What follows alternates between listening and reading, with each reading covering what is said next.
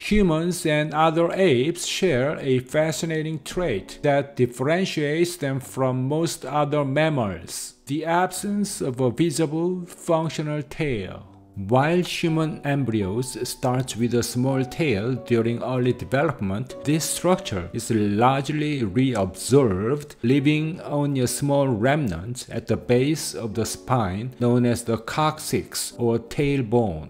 This vestigial structure hints at an evolutionary history in which tails were once a prominent feature for our distant ancestors. The story of tail loss in humans is complex, involving both an accidental genetic change and the unique adaptations that made this change beneficial. Understanding why humans lost their tails brings together two main forces: genetic mutation and evolutionary selection. The genetic factor behind tail loss is centered on a sequence called allele elements, which is a type of retrotransposon or jumping gene that copies itself and inserts into new locations within the genome. Allele elements are common in the human genome, making up roughly 10% of our DNA. These sequences do not typically serve a functional purpose but can sometimes disrupt gene function if they are inserted near or within an essential gene.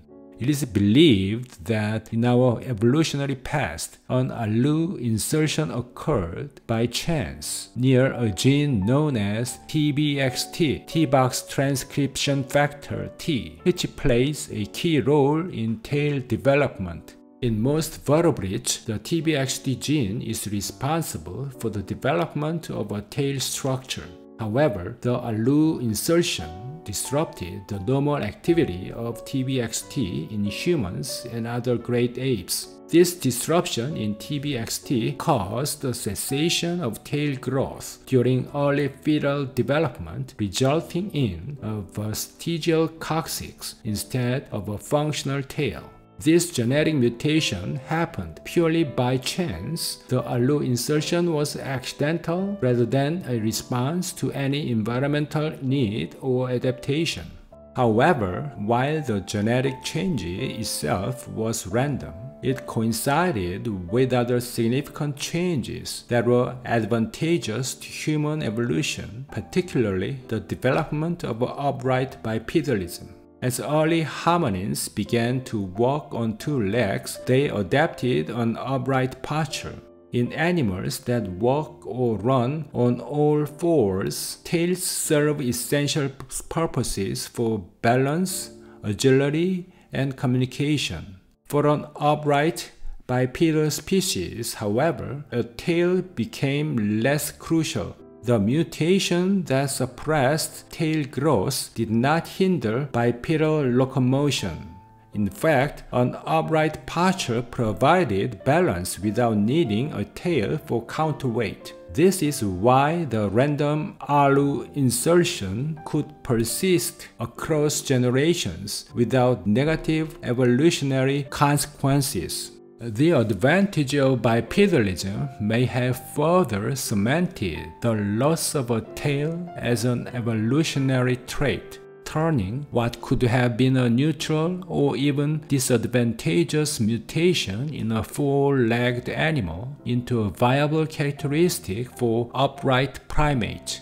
With time, the genetic mutation spread, leading all humans and other great apes to retain the vestigial coccyx instead of a fully developed tail.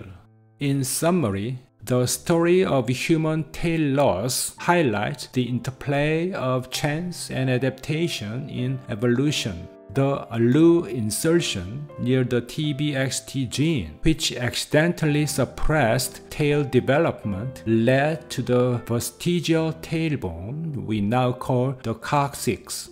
Although the mutation itself was a genetic accident, it persisted through evolutionary selection because a tail was not necessary for bipedal, upright hominins. This fascinating combination of random mutation and beneficial adaptation reveals the complex dynamics that shape species over time, reminding us of the ways chance and environment work together in the evolutionary process.